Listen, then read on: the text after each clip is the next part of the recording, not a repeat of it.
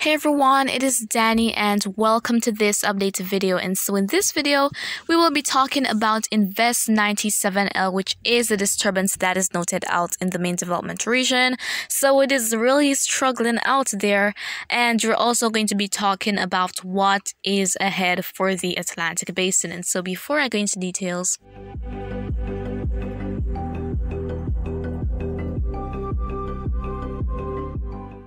okay, so we are starting off with a look at satellite imagery right now, and we're seeing that we do have some shower activity taking place in various areas of the North Atlantic. We see that in the Gulf of Mexico, the northern part of the Gulf of Mexico right there, also out in the main development region and just off Africa. So our disturbance is located just maybe about midway between the Lesser Antilles and the coast of Africa, and so the formation chance has significantly decreased for this. So going to the National Hurricane Center's outlook, we're seeing something completely contrasting what was there a few days ago, which is a near 0% chance of development, coming all the way from being a medium chance of development, guys. And so this system is producing limited shower activity as of right now, and it is also going to be encountering unfavorable conditions, and that is the reason we have this no longer expected to develop into a tropical cyclone. So it is almost certain that this is not going to be Dani'i, and so we still have to wait on that. And as I speak, this season is really taking me back to 2019 in terms of when these systems develop and how many at this time. And so Dorian, which was the letter D, developed in the latter part of August, the 24th to be exact, and it was a major hurricane, of course. And I am expecting a season that is going to be a bit similar to 2019 in terms of the amount of named storms that are going to form. Let's see what's going to be happening, but it is likely that 97L is just going to eventually dissipate out there, not becoming anything of significance. And so let us go ahead and take a look now at those unfavorable conditions ahead of the system. So go into the dry air map, and we are seeing that there is quite a bit of Saharan dust that is noted out there, a lot of dry air. We see that really just off the coast of Africa and extended to the north within that region, and we see a bit that is noted in sections of the Caribbean, but not a whole lot there. However, this is a huge inhibiting factor for tropical cyclones because tropical cyclones need moisture, and so moisture development isn't likely in the presence of all this dry air, and so hence any thunderstorm development, any tropical systems trying to develop would be struggling to maintain all the shower activity within them, and eventually they dissipate if they do not persevere. And that seems to be the case right now with Invest 97L. And then looking at the wind shear, so there is quite a bit of unfavorable shear that is noted across the Caribbean right now, and also in sections of the main development region. So as I said, this thing here is just going to be making its way into unfavorable conditions. That's increasing shear as well as the dry air, and it is already struggling.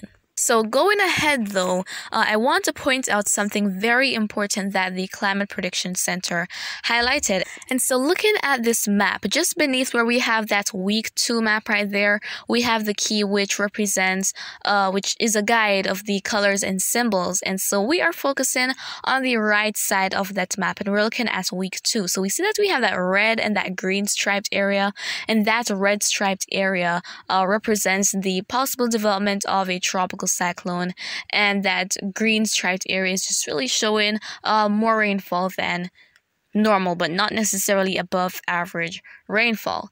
So increasing shower and thunderstorm activity is expected off the coast of Africa, and maybe we could see something develop within that region, but the models aren't really showing anything, so we definitely have to wait and see for that. But as of right now, we have that area that is highlighted, and once we have increase in shower and thunderstorm activity, there is a chance that we will see development, especially from those tropical waves.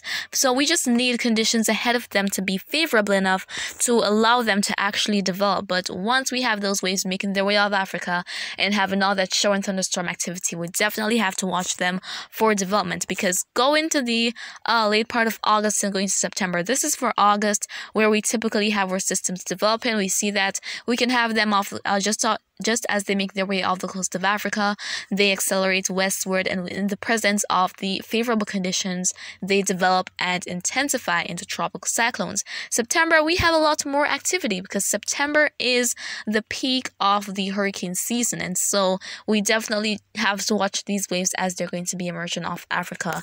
But as I said, going out to the next week or so, the models aren't really showing anything really significant. But the Euro ensemble tracks, some of the members are showing that something might try to form off Africa.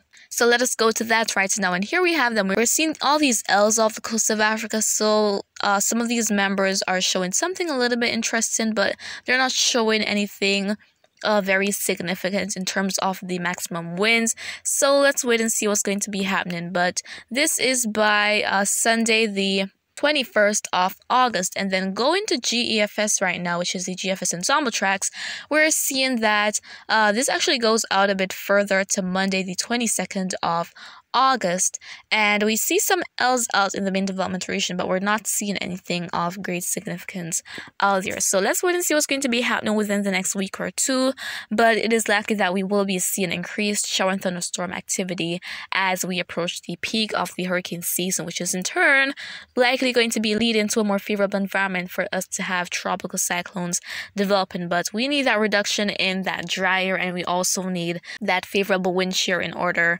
for us to really see some significant development. And so guys, so far this hurricane season, we've just had Alex, Bonnie, and Colin. So as I said earlier, we are waiting on Dani'i, and let's see if it is going to be forming before this month ends. And I think that it has a pretty good chance to, but we need those favorable conditions to really be in place for us to have any significant development taking place out in the main development region.